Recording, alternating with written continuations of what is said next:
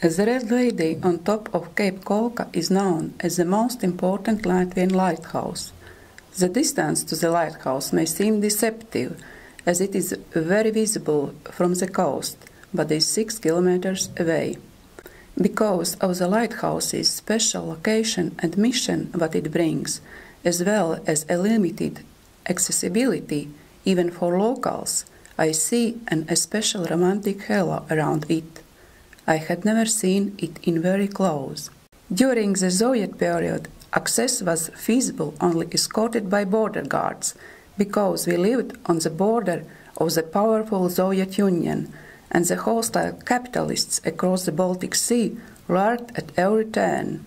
My mother and the village youth did the work in the 50s. For me, this opportunity came last winter, when in Latvia was so cold that the Gulf of Riga froze up completely. Me and my family took the challenge and realized a cherished dream to go on the frozen sea to the lighthouse island. We found it surrounded by a 2.5-meter high wall. The entrance gate was closed and the guard was not there. The last one was dismissed in the middle of the 80s, when the lighthouse operation became fully automated. But we were lucky because somebody had left a ladder for other easier access. The complex of buildings, which in the past had provided everything necessary for people's life in the middle of the sea, now lay at our feet lifeless.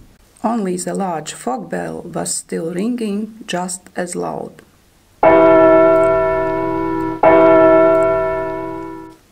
Of course, we had to take the picture with Lady in Red close up, otherwise it may not be believed that we were there.